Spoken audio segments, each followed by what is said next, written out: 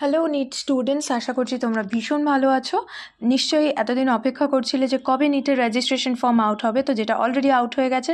এবারে নিশ্চয়ই খুব টেনশন হচ্ছে কিভাবে সেই অ্যাপ্লিকেশন ফর্মটাকে ফিল আপ করবো, কারণ প্রচুর এখানে ইন ডিটেল কাজ আছে। প্রথমে তোমাকে রেজিস্টার করতে হবে, তারপর তোমাকে অ্যাপ্লিকেশন ফর্ম ভরতে হবে, তারপরে তোমার ফি পেমেন্ট থাকবে। তো তার মধ্যে যদি একটা পার্টও ভুল হয়ে যায়, আমি যেটা বলছি খুব মন দিয়ে শোনো, যদি একটা পার্টও ভুল হয়ে যায় তাহলে কিন্তু তুমি সেটাকে রিসাবমিট করতে পারবে না। মানে তুমি সাবমিট করে দিলে ভুল ইনফরমেশনটা দিয়ে, তারপরে তুমি যদি চাইছো যে সেটাকে আবার কারেক্ট করে রিসাবমিট করতে, সেটা কিন্তু তুমি এখানে করতে পারবে না। তো সেটা মাথায় রেখে খুব ঠান্ডা মাথায় কিন্তু এই ফর্মটা ফিল আপ করতে হবে। আর খুব তাড়াহুড়ো করারও কোনো ব্যাপার নেই, কারণ 9th মার্চ অবধি আমাদের এই সময় আছে পুরো ফর্মটা ফিল আপ করার। তো খুব ধীরে সুস্থে আমরা যেভাবে তোমাদেরকে ভিডিওতে গাইড করে দেবো সেইভাবে তোমরা ফর্মটাকে ফিল আপ করো।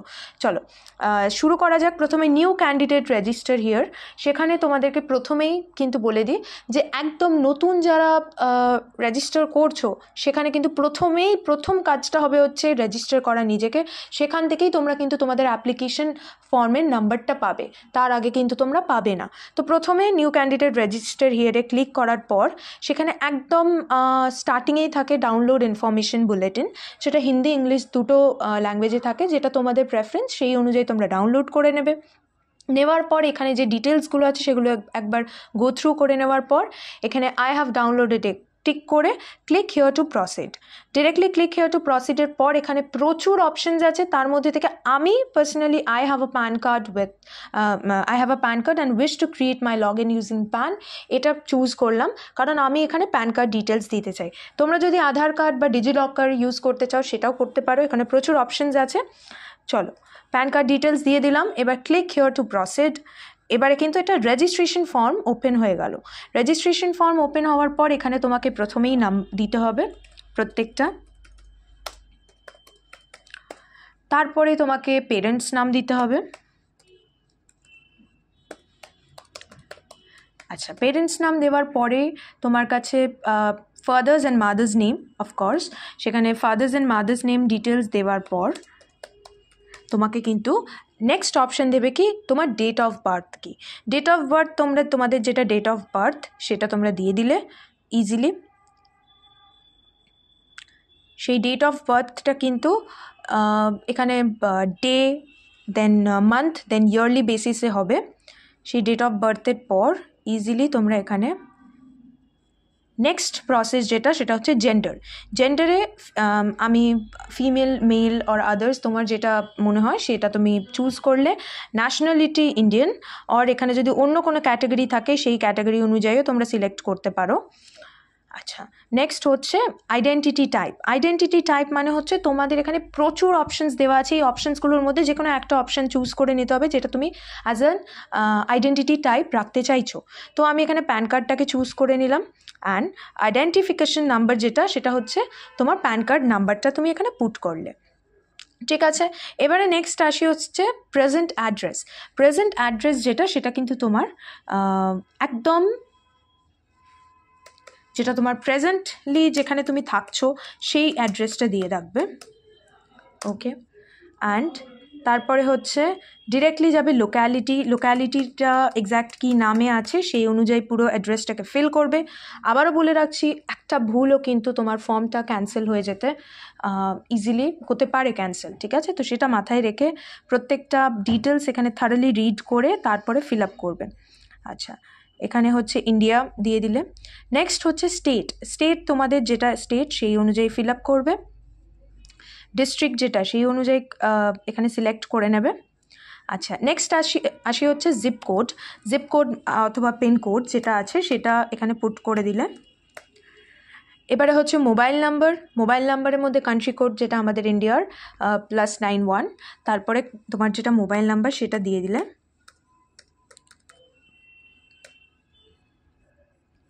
এবারে আসছি হচ্ছে কনফার্ম মোবাইল নাম্বার, মানে সেই মোবাইল নাম্বারটাকে আরেকবার তোমরা রিপিট করলে।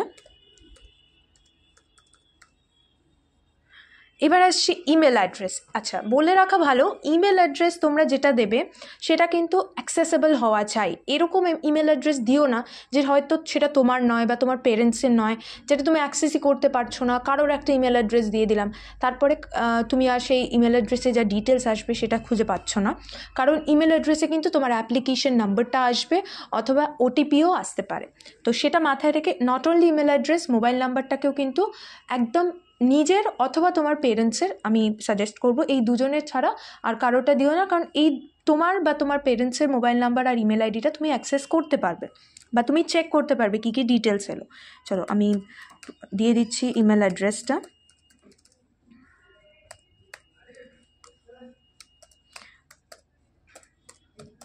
আচ্ছা, এবারে হচ্ছে কনফার্ম ইমেল অ্যাড্রেস, মানে ইমেল অ্যাড্রেসটাকে ইজিলি তোমাকে এখান থেকে যেটা টাইপ করেছিল সেটাকে আরেকবার রিটাইপ করতে হবে।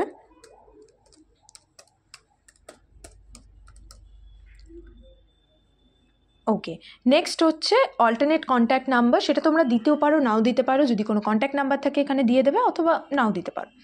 সেম অ্যাজ প্রেজেন্ট অ্যাড্রেসই আমি টিক করছি, কারণ আমার যেটা পার্মানেন্ট অ্যাড্রেস সেটা কিন্তু আমার সেম অ্যাজ প্রেজেন্ট অ্যাড্রেস, তো আমি ওটাকে জাস্ট টিক করলে এখানে অটো ফিল হয়ে যাবে। নেক্সট আসছি হচ্ছে চুজ পাসওয়ার্ড। খুব মন দিয়ে এই পাসওয়ার্ডটাকে চুজ করবে, কারণ এই পাসওয়ার্ডটা কিন্তু তোমার পরবর্তীকালে যখন তুমি অ্যাপ্লিকেশন ফর্ম ওপেন করতে যাবে বা আবার লগ ইন করতে যাবে তখন কিন্তু তোমার এই পাসওয়ার্ডটা খুব কাজে আসবে, ঠিক আছে? তো এই পাসওয়ার্ডটাকে খুব মাথায় রাখবে, আর এমন কিছু পাসওয়ার্ড দেবে যেটা কিনা তোমার ইজি হয় বুঝতে আর মনে রাখতেও ইজি হয়।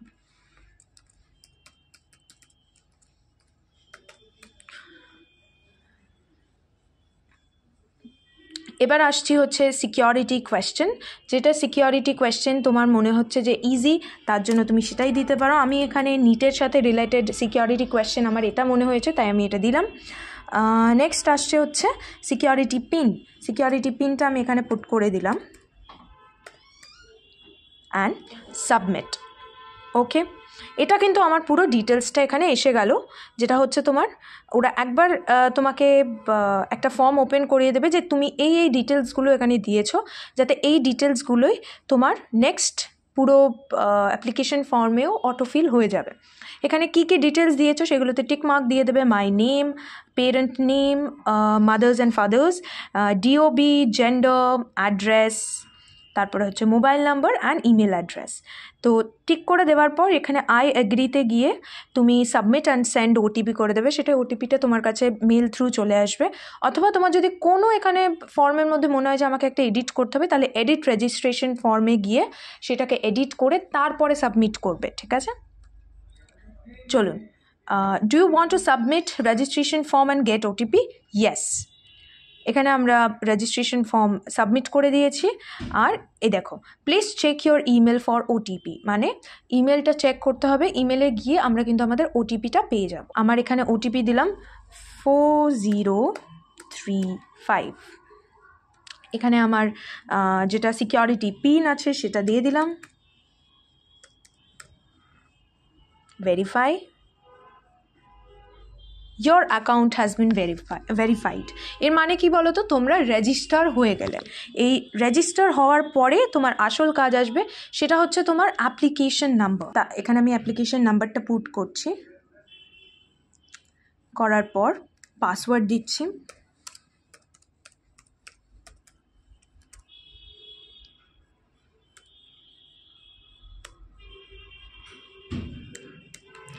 ওকে, এখানে সিকিউরিটি পিন দিচ্ছি আমি,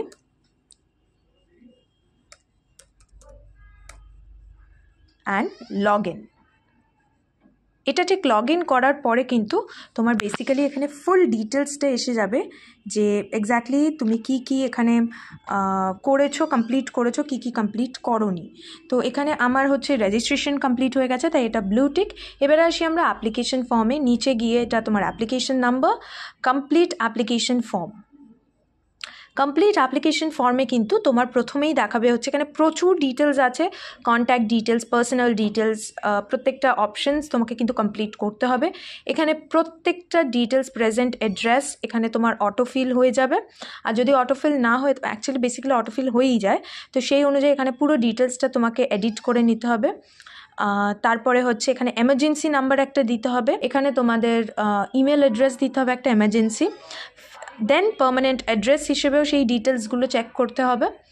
নেক্সট আসছি হচ্ছে পার্সোনাল ডিটেলস। পার্সোনাল ডিটেলসে হচ্ছে তোমার নিজস্ব যে ডিটেলসগুলো রয়েছে, তোমার নাম, তোমার পেরেন্টস নেম, তোমার date of birth, gender, nationality, সমস্ত ডিটেলস এখানে আসবে, প্যান কার্ড নাম্বার, তারপরে তুমি belongs to minority, yes or no, place of residence সেগুলো কি, বা অ্যানুয়াল ইনকাম কতটা, প্রত্যেকটা ডিটেলস এখানে থারলি তোমাকে ফিল আপ করতে হবে।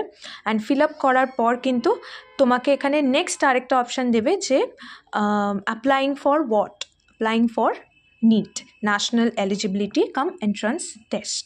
সেখানে হচ্ছে ফাদার্স অকুপেশন কি, মাদার্স অকুপেশন কি, এক্সাম স্টেট তোমাদের কি, ফার্স্ট অ্যান্ড সেকেন্ড চয়েস, তারপরে হচ্ছে কোয়েশ্চেন পেপার কি, এখানে হচ্ছে কোয়ালিফিকেশন পেরেন্টসের, তারপর এক্সাম সিটি তুমি দুটো চয়েস দিতে পারো। হ্যাঁ, এটা মাথায় রেখো, তুমি এখানে দুটো চয়েস দিতে পারবে, ইদার অর। ঠিক আছে, তুমি যদি মনে হচ্ছে আমি কলকাতা দেবো, কলকাতা, বা অন্য কোনো স্টেট দেবো, অন্য কোনো স্টেট, বা ফার্স্ট চয়েসে একটা স্টেট রাখবে, ফার্স্ট চয়েসে একটা অপশন রাখবে, সেকেন্ড চয়েসে ডিফারেন্ট একটা অপশন রাখবে। নেক্সট আসছি হচ্ছে কোয়ালিফিকেশন ডিটেলস। কোয়ালিফিকেশন ডিটেলসে কিন্তু তোমার প্রত্যেকটা এখানে 10th-এর যে সার্টিফিকেট আছে সেই ডিটেলস অনুযায়ী পুরোটা এখানে চেক করবে। 10th-এর যে সার্টিফিকেট অনুযায়ী তোমার যে মার্কস ছিল, যে পার্সেন্টাইল ছিল, প্রত্যেকটা এখানে তোমাকে ফিল আপ করে নিতে হবে। যে রোল নাম্বার ছিল, প্রত্যেকটা ডিটেলস, তার সাথে কোন স্কুল ছিল, সমস্ত ডিটেলস ফিল আপ করার পর তোমার কাছে অপশন আসবে হচ্ছে 11th-এর সার্টিফিকেট, 11th-এর কোয়ালিফিকেশন ডিটেলস। সেখানেও কিন্তু একইভাবে 11th-এর যে তোমাদের রেজাল্টের যে মার্কস, পার্সেন্টাইল, প্রত্যেকটা জিনিস কিন্তু এখানে তোমাকে প্রত্যেকটা ইনফরমেশন থারলি এখানে পুরো চেক করে নিতে হবে, ফিল আপ করতে হবে। যে স্কুল ছিল সেটাও তোমার এখানে ফিল আপ করে নিতে হবে।